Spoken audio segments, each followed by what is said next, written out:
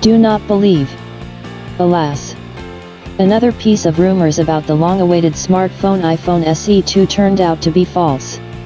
From Monday, February 4th, various foreign and Russian media began to spread information about the detailed characteristics of the iPhone SE2, which is supposedly being prepared for launch.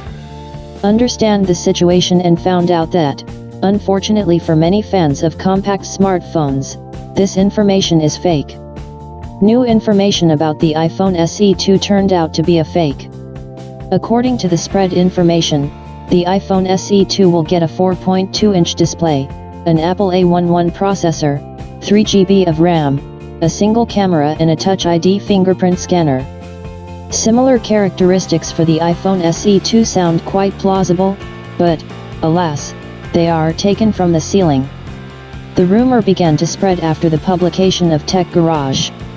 Designer Ben Geskin, well known in the Apple community, created an unusual concept for them, iPhone SE2. Based on his resource, bloggers wrote their expectations from a smartphone. We talked about this amazing concept iPhone SE2 last week. Despite the fact that Tech Garage bloggers have repeatedly stressed that they write exclusively about the possible characteristics and features of the iPhone SE2, many media have decided to make a sensation. So on the internet and began to spread information that the iPhone SE2 is really preparing to launch and get the characteristics described in the article. In fact, this information is a fantasy bloggers. The situation on the iPhone SE2, unfortunately, has not changed in 2019, there are no reliable leaks. There are only indirect hints from Apple, which for the last month has resumed official sales of the iPhone SE in its online store 3 times.